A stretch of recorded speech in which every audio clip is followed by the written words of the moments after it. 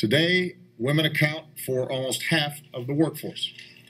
But the typical woman who works full-time still earns 79 cents for every dollar that the typical man does. The gap's even wider for women of color. We cannot subject another generation of women, our daughters, our granddaughters, to this injustice. This is the time to make equal pay a reality. We have to make this a front burner issue.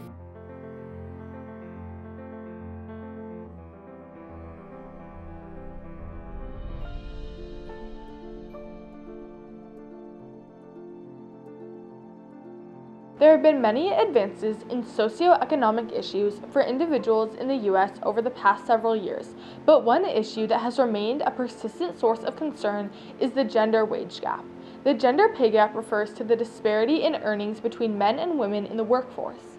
The legality and morality of discrimination based on gender in the workplace has been tackled by legislators, experts, and activists.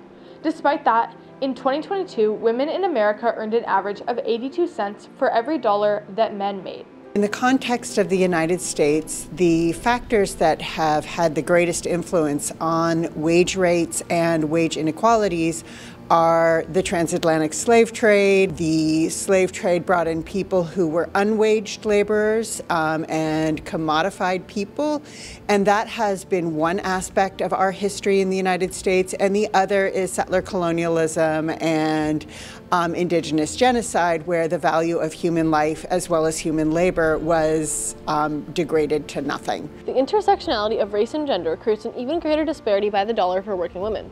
Forbes magazine reports that for every dollar made by white non-Hispanic men, African American women earn 60 cents and Latino women only 55 cents. If you look at the amount of money that a black woman would earn versus a white man, that's going to be a lot less than the amount of money that a white woman earns versus a black man. And so the wage gap is racialized. So you really need to look at both factors.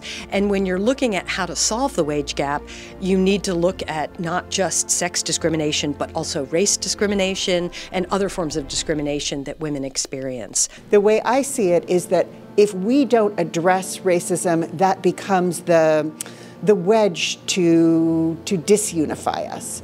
In 1963, President John F. Kennedy signed the Equal Pay Act into law. This bill requires employers to pay men and women equally for jobs that require roughly the same amount of responsibility and effort and are in similar working conditions. This act was one of the first major legal steps in our country in creating pay equity. However, the act has not been able to fully close the gender gap. Our laws have been very limited. We have the Equal Pay Act, and it basically says that employers have to pay employees the same pay for doing the same job, but then there are 4 really broad exceptions. And one of the exceptions is basically if they're paying people less for anything other than sex, it's fine. A law is only as good as it is pushed for, fought for, enacted.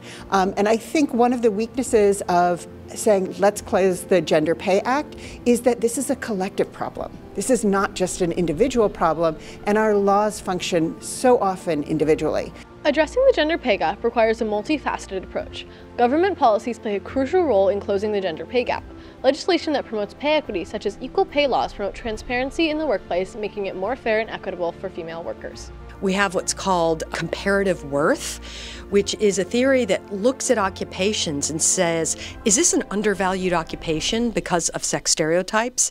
And then adjusting the pay grade in those occupations, looking at things like what kind of education is required, what kind of skills is required, what kind of value is that work giving to society more greatly. There's a law currently pending before Congress called the Paycheck Fairness Act, which would narrow those exceptions that I talked about. And they would do a number of other things, like we have a federal agency called the Equal Employment Opportunity Commission that collects data about the wage gap and tries to pressure employers to be fairer. And so funding the EEOC, funding the programs that would help overcome the wage gap are another approach to try to address it. It's very hard for employees to go before the court and prove discrimination, even gender-based discrimination, as the basis for reduced wages. The courts really require a high bar, and so I think it does behoove the legislature to continue to pass legislation.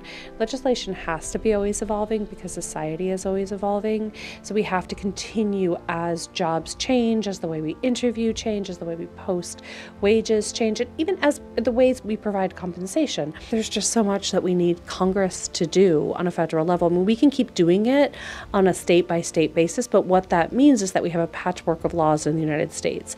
And I don't think as a country that that's actually helpful for us. I think that rights, at least a baseline of rights, should be very equal across the United States. And with a really weak Congress like we currently have, that's becoming more and more prominent. We need Congress to take back their role that was given to them in the Constitution and start to pass laws that benefit the whole country, because it will benefit our whole country. This is an issue that has major economic and emotional impacts on working women in America, and our government must take drastic steps in order to deliver financial equity to all women and work towards closing the gender pay gap.